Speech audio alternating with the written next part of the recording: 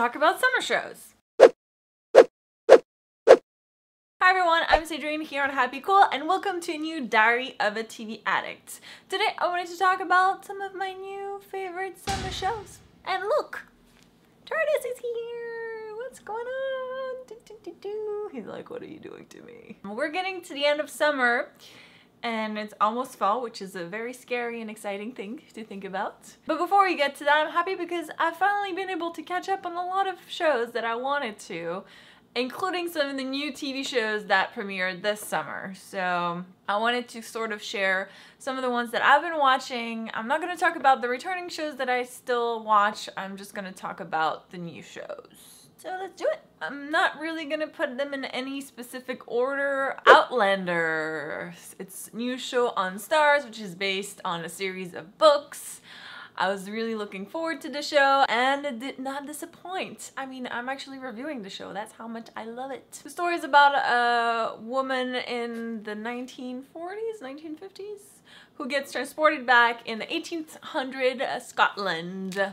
And romance ensues. Next is Chasing Life on ABC Family. It just aired its mid-season finale and it kind of left us on a crazy cliffhanger. I was like, are you kidding me? It's about a girl who finds out she has cancer and sort of how she deals with it. It's not as depressing as it sounds and I kind of fell in love with the show. So yeah, can't wait for more. The Strain on FX. So far I've only seen one episode. I'm a little behind on that one, but I really enjoyed the first episode. I was like, yeah, I'm totally watching this. I'm not really sure how to describe it. So far it's sort of like a vampire type thing, but it's a different kind of vampire. I like it, that's all I know. The Divide on WeTV.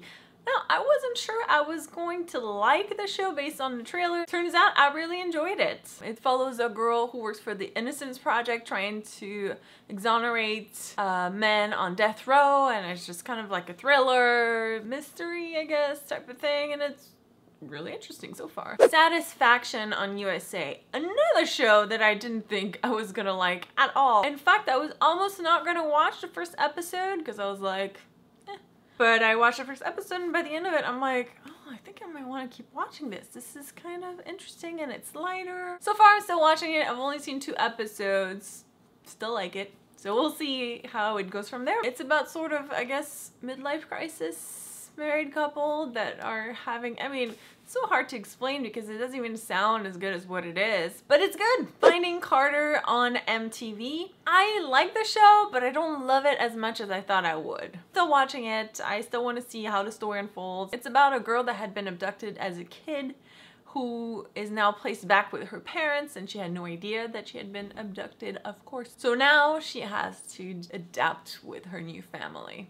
I think my only issue with the show is that sometimes Carter, the main character, can be a little annoying, but overall I enjoy it. Manhattan on WGN, which follows the scientist that created the first atomic bomb. Really good drama. I mean, it's heavy stuff, but yeah, so far I like it. The Lottery on Lifetime. This is completely different than any other Lifetime show. I mean, I feel like other shows are usually geared towards a female audience, and this is definitely not.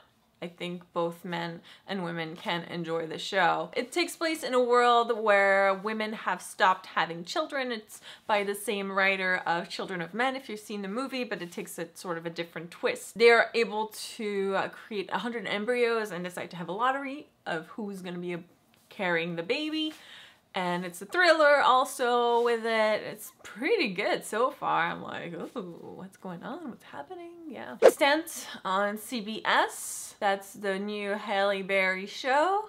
I wasn't sure if I was gonna like it, but every episode I'm kind of like, it's pretty good. It's entertaining. I love sci-fi. I love space stuff. I love the kid android. So maybe that's why I'm still continuing to watch, because there are all these elements that make me forgive a lot of other stuff. It's good. Again, a little bit of a mystery, a little bit of a thriller. I see a theme going on here. The Knick on Cinemax. I've only seen 1 episode. At this point, I think I'm gonna maybe watch another one and see how I feel about it. It's a little too gruesome, some of it for me. I'm like, oh, I don't know if I wanna keep watching that. It's very rough, but it's great performances, it's a good story. So we'll see. I should also mention Dominion on Sci-Fi, which I sort of give up on, but I've been convinced to give another shot, so I'll probably be watching the rest of the season for that and see where it goes from there and if I end up really liking it. And finally, it's sort of a special mention because it's not really a new show, but it's a new show for me, is Bulls and Parolees. It's a show on Animal Planet. It's a reality show that follows a pit bull rescue group in New Orleans, and it's such a good show. I discovered the show at the Television Critics Association this summer, and I've watched the season that they had on Netflix, and then I had to buy the next 2 seasons because I was like, I need to watch more of this show. This is amazing. So the new season starts in September. If you like dogs, if you like pit bulls, I love pit bulls, you should definitely check it out. And that's it for me. That's a lot of shows that I realized that I'm watching, and I've cut down on so much.